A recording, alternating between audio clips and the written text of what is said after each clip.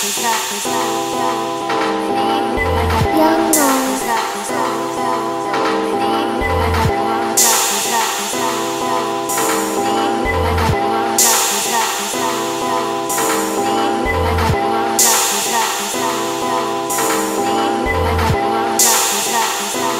Hey, what's going on, guys? Today we're going to be taking a close look at another classic.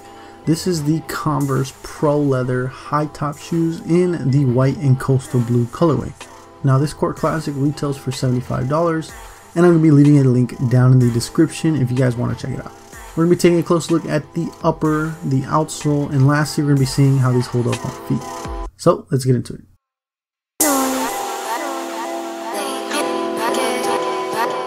For the upper, we have a full grain leather. The leather feels a bit thin, and it's especially apparent when feeling the toe box. It seems to kind of lack structure. On the tongue, we have a simple cloth Converse tag sewn on.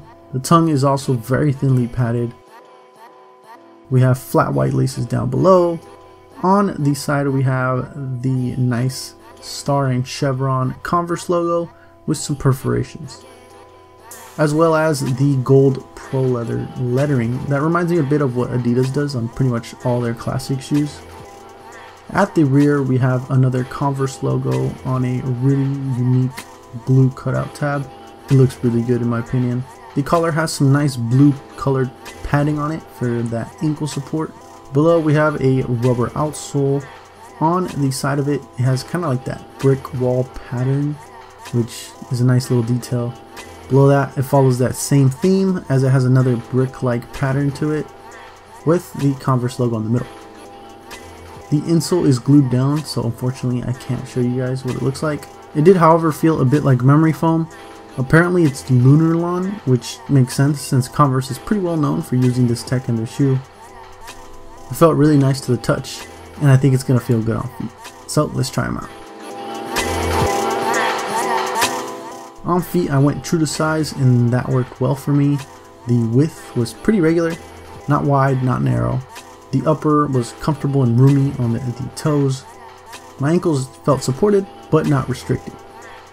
Below, the memory foam-like insole actually performed a lot better than I thought it would. It gave really good cushioning, and it was responsive. Because it's a high top shoe, the toe box didn't really crease. Where it did crease was on the sides. With the leather being soft and all, only time will tell how these are going to age. The shoe was originally released in 1976, which was the same year that the ABA and the NBA were merged.